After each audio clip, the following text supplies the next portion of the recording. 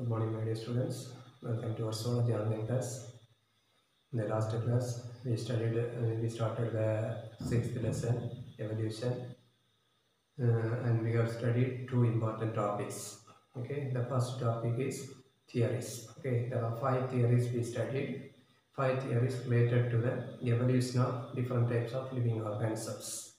And the second topic is the geological time scale.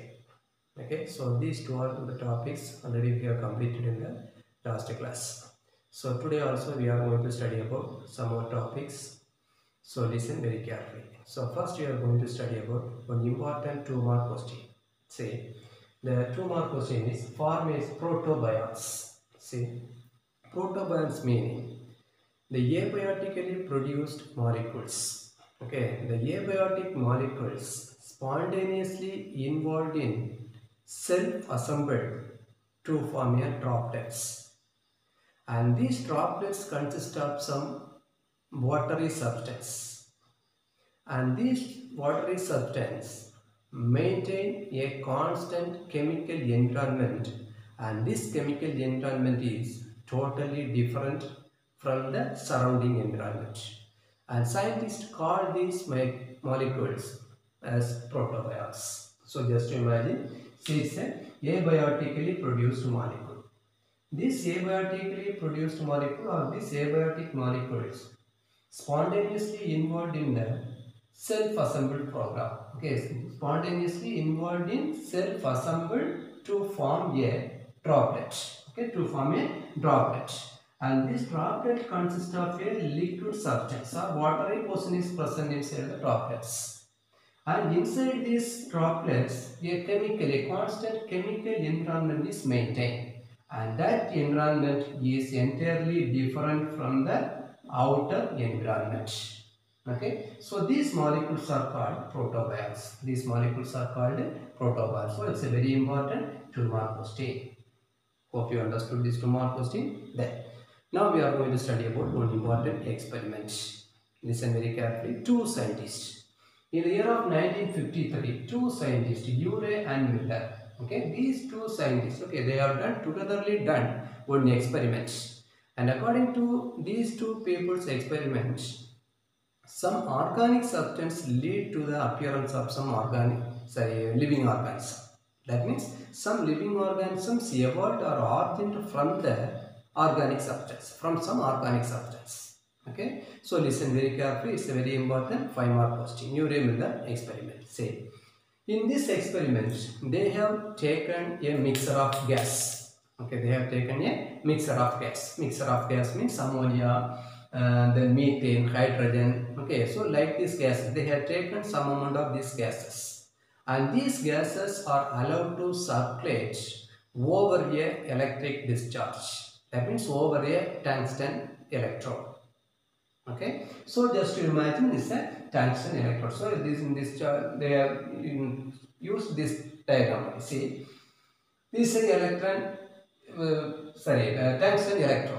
Okay, or electric discharge. So over this tungsten electrode, they allow to circulate some mixture of gases.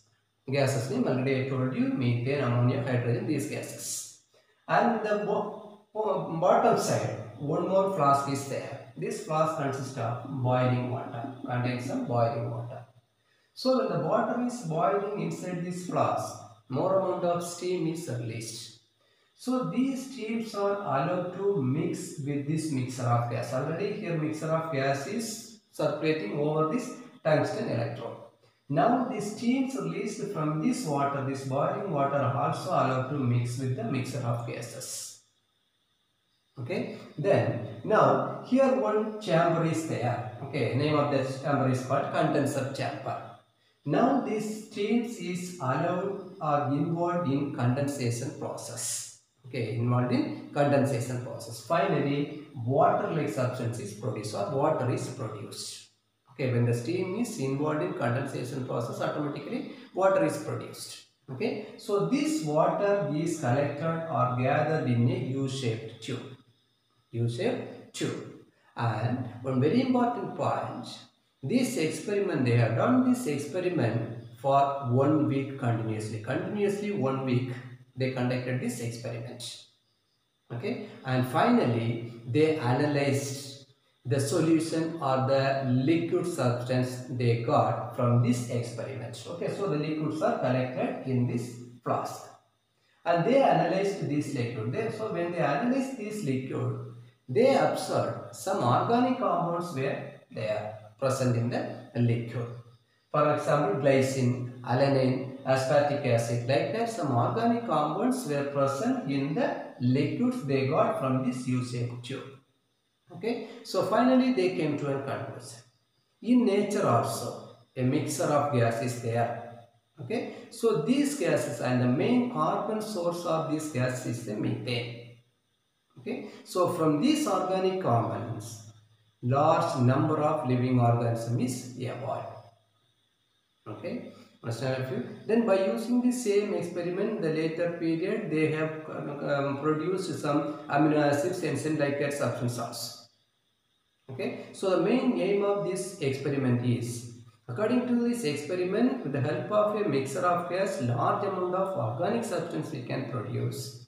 And once upon a time, this organic substance only lead to the appearance or the formation of living organism. Understand, my dear students? So I hope you have understood this topic.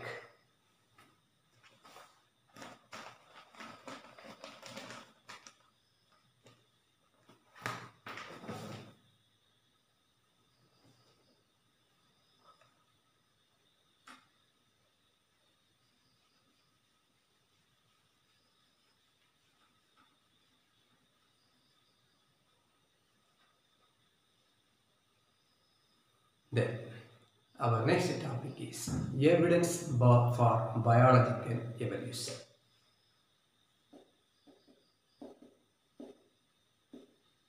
See, evidence for biological evolution. Paleontological studies. See, these paleontological studies means the studies about the prehistoric life of the earth by using fossils. So the paleontological studies meaning it's the studies of prehistoric life of the earth by using some fossils. Here fossils meaning we all know. It's the dead particles preserved or present in some region of the atmosphere is called fossils. Understand? And these fossils are the original or true witness for the evolution. Okay, and the process of formation of these fossils or the process of preservation of these fossils in the sedimentary rock region is called fossilization. So it's a very important 2-mark question. So fossilization meaning the process by which the animals and plants bodies are preserved, or animals and plant body parts are preserved in the sedimentary rock region is called fossilization. And I already told you fossils are the very important witness for the evolution. Understand a few? And this fossilization process comes under 3 categories. Okay, the first category is actual remains.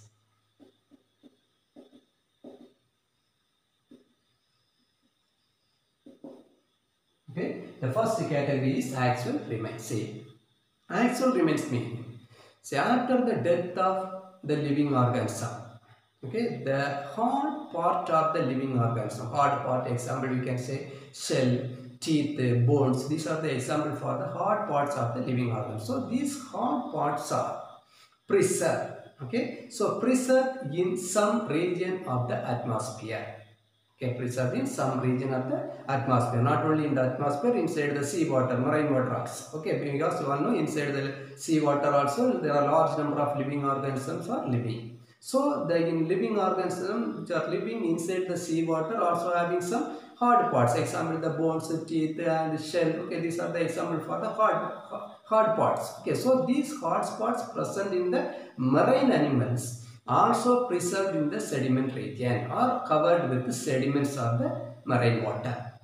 Understand? And you all know the salinity is one of the nature of the sea water. So the salinity also protect these hard parts from further decay. Understand a few? So the hard parts of some organisms are preserved in some region of the environment. It is our atmosphere. It is called axial remains.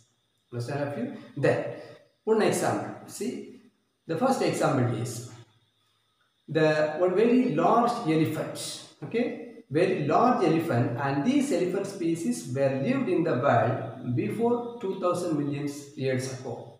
Okay, so 2000 million years ago, a very big elephant species were lived in the world. Okay, so name of this elephant is called woolly mammoth.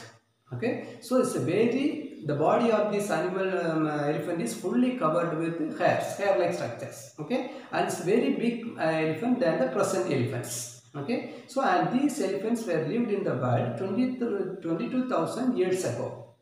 Okay, so nowadays some hard parts of these elephants, example the tusk, bones and the teeth of these elephants were discovered in some region of Siberia. Some regions of Siberia. So with the help of these hard parts of this elephant, we can easily understand once upon a time these elephant species were lived in the world.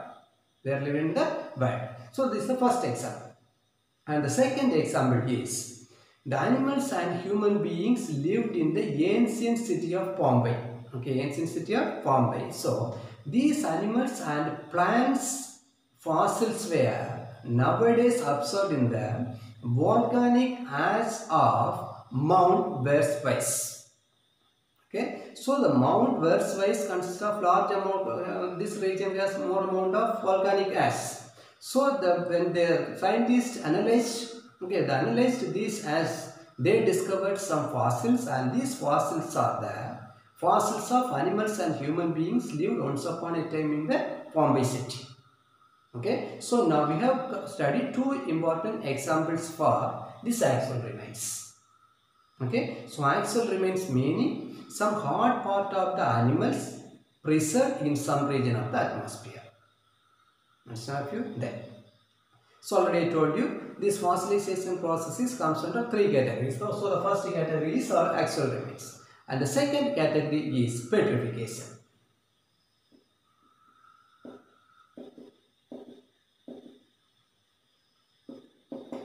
Petrification meaning, see, some organs of some organism, okay, or some body parts of some organisms. So they preserved in the earth in the form of minerals. Okay, so after the death of some organisms, some actual part or the original parts of the animals or organisms is preserved in the earth or in the atmosphere in the form of minerals. It is called petrification. This is called petrification. So minerals meaning example the iron, magnesium, calcium carbonate, these are the examples for the minerals. So these minerals we are getting from the atmosphere or we are getting from the soil. Okay, so these minerals are produced from some parts of the animals that are lived once upon a time. Understand you? So this is called petrification. Okay, then the third category is natural mold and cast.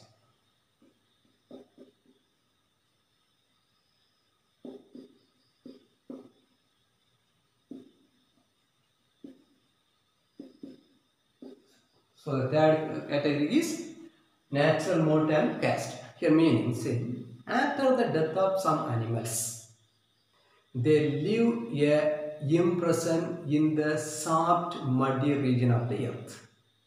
Okay, and later these impressions became very hard and changed into stone-like structure.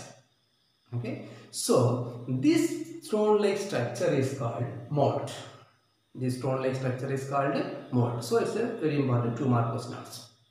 So after the death of some organism, the dead body or the dead part of these organisms leave a impression in the soft muddy region, and after many years or many days, this soft muddy region became very hard into stone-like structure. So this stone-like structure is called mold. Okay, then the empty places which are present in this mold is filled with some minerals. Filled with some minerals and became very hard. So this is called cast. This is called cast. So now we have completed two 2-mark questions, mold and caste. Understand a few? Then say, listen very carefully. Next one important question.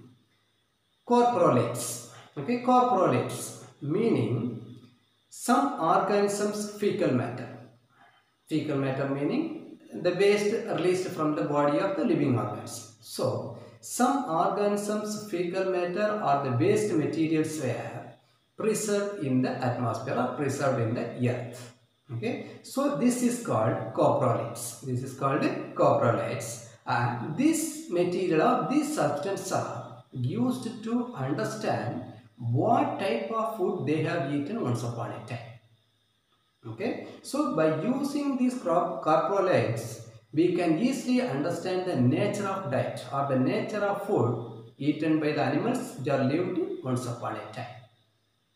Understand a few? Understand a few? So now we completed three important categories of this fossilization. So fossilization meaning the process by which the animals and plants parts are preserved in the sedimentary rock is called fossilization, and this fossilization comes under three categories. These three are the three categories. One is actual remains, second one is petrification, and the third one is natural mold and cast. Understand a few?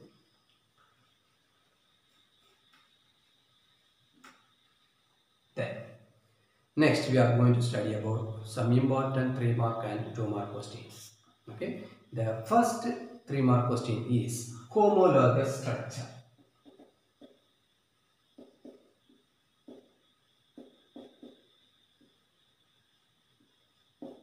See, homologous structure. Listen very carefully. Homologous structure meaning some organisms and body parts are similar in their structure, but they are performing different functions. So this structure is called homologous structure. For example, the 4 limbs of human beings, bat, whales and cat. 4 limbs of human beings, bat, whales and cat. So the 4 limbs of all these organisms showing similarities in their structure, but the functions of these 4 limbs are different from one organism to another organism. For example, the 4 limbs of all these organisms is made up of 6 bones. That means there are 6 bones are present in the 4 limbs of human beings, cat, then bat and also whales. Understand? For example, the bones humerus, then radius, ulna, carpals, metacarpals, phalanges. Okay, so these are the 6 types of bones present in the 4 limbs of these organisms. Okay, so structurally all these organisms, 4 limbs having these bones, but the functions of these 4 limbs is different from one organism to another organism. For example, bat, they are using these 4 limbs for flying purpose. Whales, they are using their 4 limbs for swimming purpose. Cat, they are using their 4 limbs for walking purpose, walking and running. Okay, like that the functions of the 4 limbs are different from one organism to another organism, but the structure, the 4 limbs structure of these organisms are similar. That means 4 limbs of these organisms are made up of 6 types of bones. So this type of structure is called homologous structure, and this homologous structure brings a evolution. Name of this evolution is called divergent evolution. Name of this evolution is called divergent evolution. Understand? So this is one of the example for the homologous structure, and we can say some more examples for this homologous structure. Okay, for example, the throat of bougainvillea plants and the tendrils of Pisum sativum. Okay, so throats of the bougainvillea plants and the tendrils of Pisum sativum. So the structurally these two organs, that means the throats and the tendrils are similar in their structure, but the functions are different. For example, the throats of these bougainvillea plants act as a defense organ, protect the plants from the enemies. Understand a few? But the tendrils of the Pisum sativum is used for climbing purpose. Understand? So structure is similar, function is different. So this is a second example for this homologous structure. So this homologous structure bring evolution. It is called divergent evolution. It is called divergent evolution. One more question. Okay. Then second one is called analogous structure.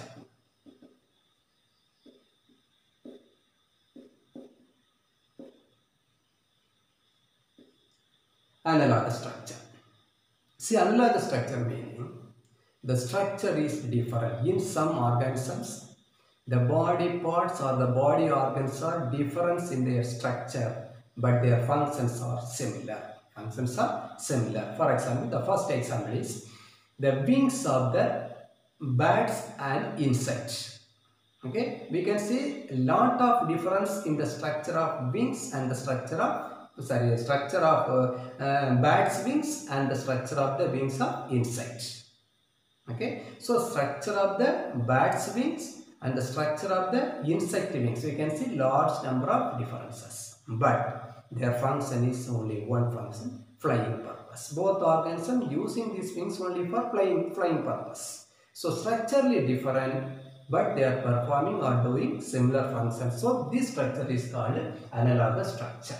This structure is called analogous structure. So this analogous structure brings a evolution. Name of this evolution is called convergent evolution. Name of this evolution is called convergent evolution. And we can say some more examples for this analogous structure. For example, the eyes of the octopus and mammals. You all know the eyes of the octopus is very big, but the eyes of the mammals are very small. So structurally we can see some difference, but the function is only one function, visual sight. Okay, then one more functions example, we can say the flippers of penguin and dolphins. Okay, penguins using their flippers for working purpose or running purpose, but the dolphins using their flippers for the swimming purpose. Okay, so the structure is different. Okay, structure is different. Understand you? So now we have completed this analogous structure. Understand you? Then third, next 3 mark question is vestigial organ.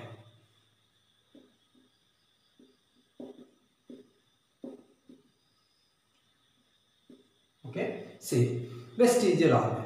Vestigial organ means in common meaning useless or functionless organ. The common or the simple meaning of this vestigial organ is useless organ, okay, or functionless organs. See, in some organism,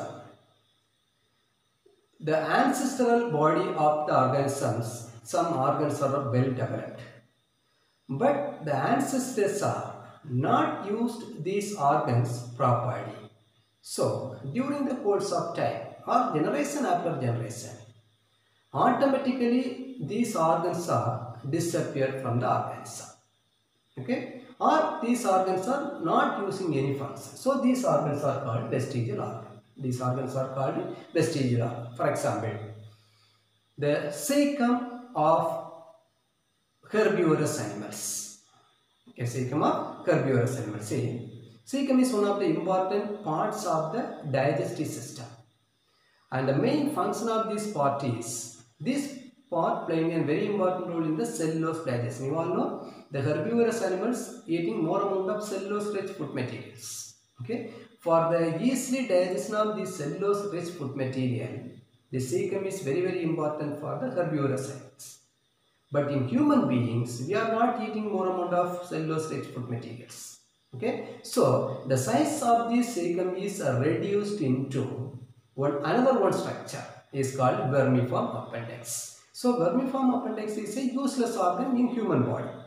Okay, useless organ in human body. Understand you? So this is one example. Understand you? Then next, ear muscles. Okay, the muscles present in the ear. So there is no role or there is no function for this muscle. Okay, then next one is what example we can say, the wisdom teeth. Okay, wisdom teeth is also a useless teeth. Understand? So these are the example for the vestigial organs. So vestigial organs mean organs without any functions. Okay, so these organs are not doing any function, functionless organs. Then next question is connecting link.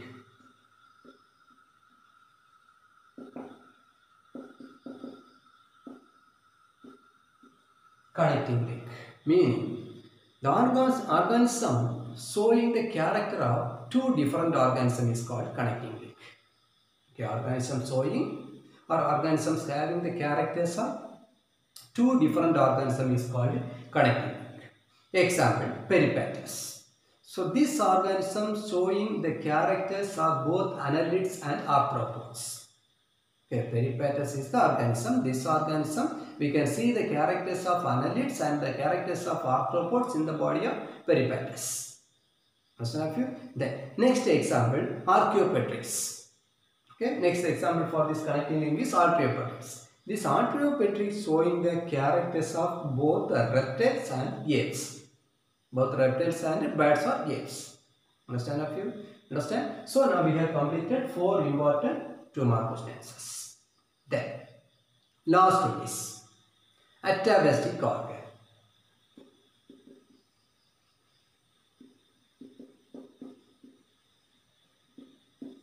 See, atavistic organs meaning the sudden appearance of vestigial organ in a organism. Sudden appearance of vestigial organ in a organism is called atavistic organ. Example, the appearance of tail-like structure in a newborn baby. Okay, in a newborn human baby is the example for this atavistic organ. Understand a few? So now we have completed 5 important 2-mark questions also. Okay, my dear students. So today we have completed. First we studied one important 2-mark questions. Okay, protobionts. That's a very important 2-mark question. Then we studied about one important 5-mark question, Urey-Miller experiments. And now we have completed the evidence for the biological evolution. It's a very important 5-mark question. 3 evidences I said. Okay, the fossilization. Okay, fossilization 3 categories, comes under 3 categories. One is the axial remains. Second one is the petrification. Third one is the natural mold and cast. Okay, so these are the 3 categories of the fossilization. It's a very important 5-mark question. Then now finally we studied about some 5 2-mark questions. Understand a few? So I hope you all understood today's class. Try to study today itself and send the answer to me. The last class also some students send the answer to me. I really appreciate you. And today also try to send the answer to me. I will correct and give to you. Okay. Thank you students. We will see you in the next class.